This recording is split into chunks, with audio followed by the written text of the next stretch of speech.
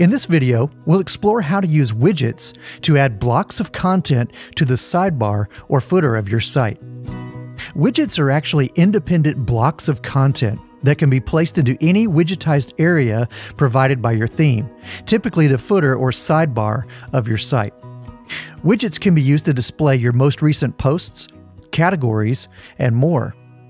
The Widgets subpanel in the Appearance menu is where you add, rearrange, and edit the contents of your widgets.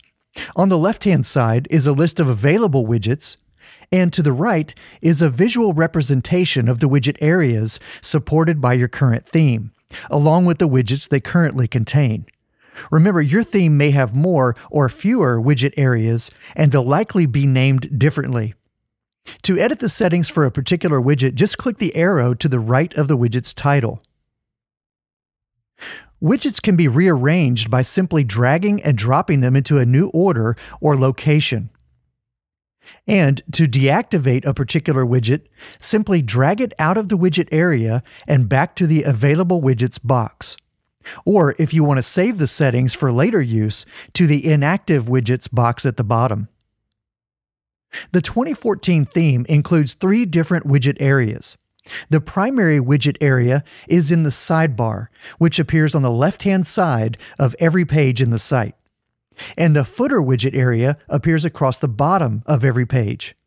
But this theme also includes a content sidebar, and widgets placed in this area will appear to the right of the main content area. I'll show you what I mean by adding the 2014 Ephemera widget to the content sidebar area. To add a new widget, simply drag and drop it into the widget area where you want it to appear, then configure the options. I'll choose the video post format for this widget, and then save the changes. Now, before we visit our site, let me show you the most flexible widget. The text widget allows you to add any text or HTML content that you like. This is the best way to copy and paste code snippets for email sign-up forms or add images to your sidebar. This widget contains a tiny bit of basic HTML to add an image and also a link to the About Us page on our site. So now let's visit our site to see our new content sidebar in action. And the Ephemera widget is displaying a list of our video posts just to the right of our primary content. On the left is our primary sidebar, which contains our custom text widget, and at the very bottom of the site, our footer contains the remaining few widgets.